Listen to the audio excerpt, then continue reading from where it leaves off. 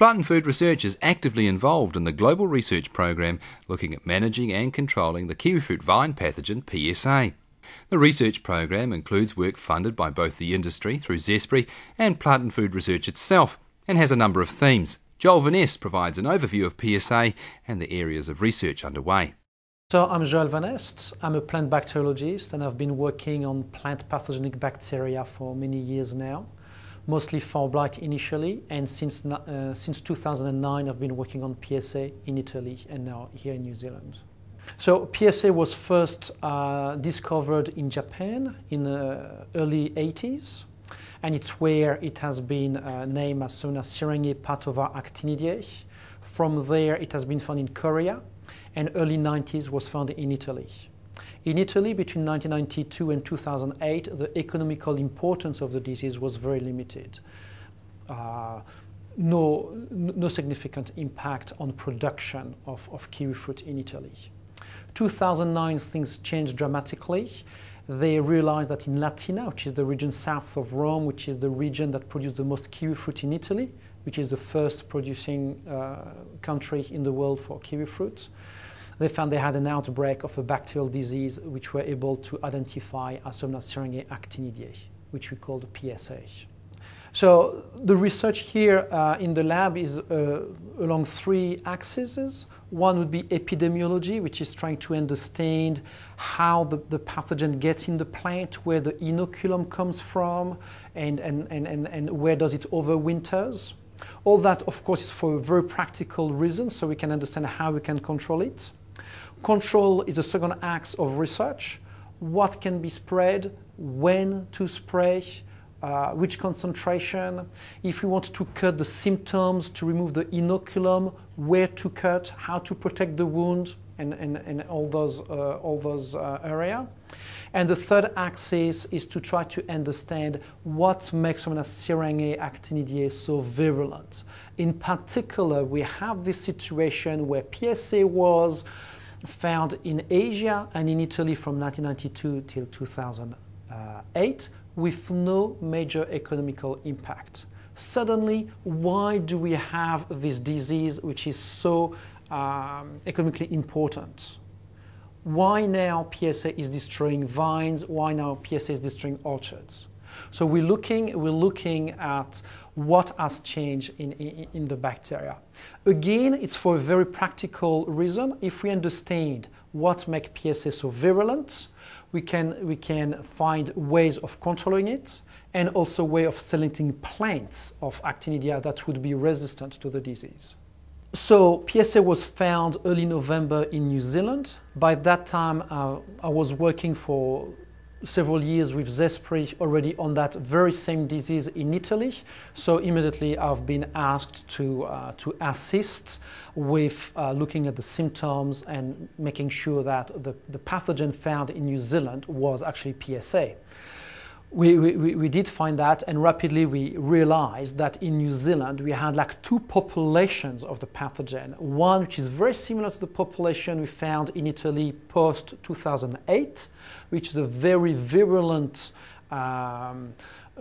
strain of PSA, and another population of PSA, which is found relatively widespread in New Zealand and is much less virulent, and its economic impact, as far as we can tell, is nil.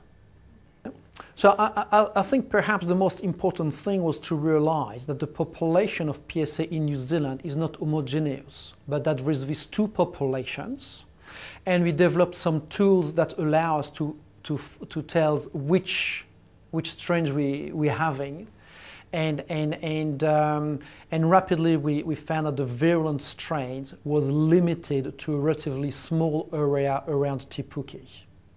Unfortunately, this area is growing almost day by day, but still to be able to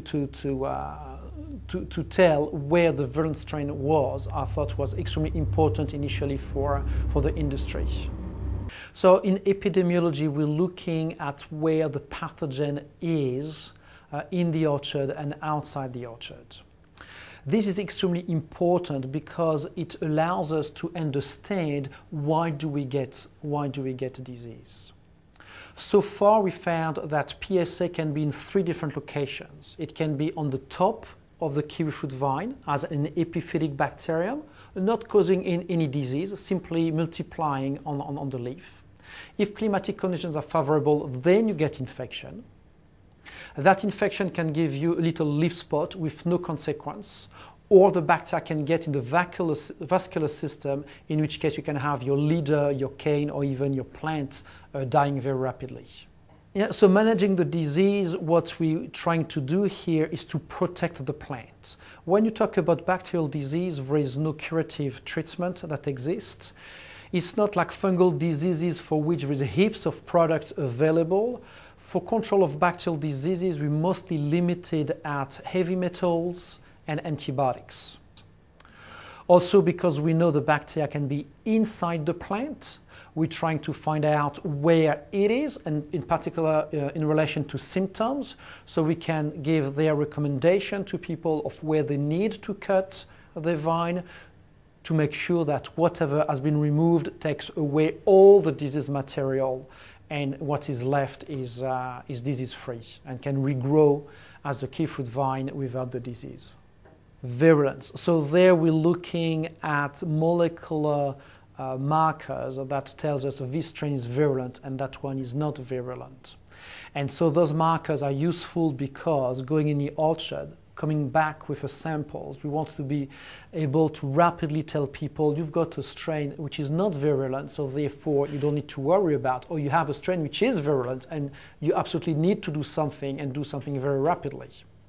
The other benefit of that research is that if we understand why PSA is virulent, we understand how it affects the kiwifruit vine, we're now in a position to look into the kiwifruit collection we've got here in New Zealand, which one is the most likely one to be resistant to PSA.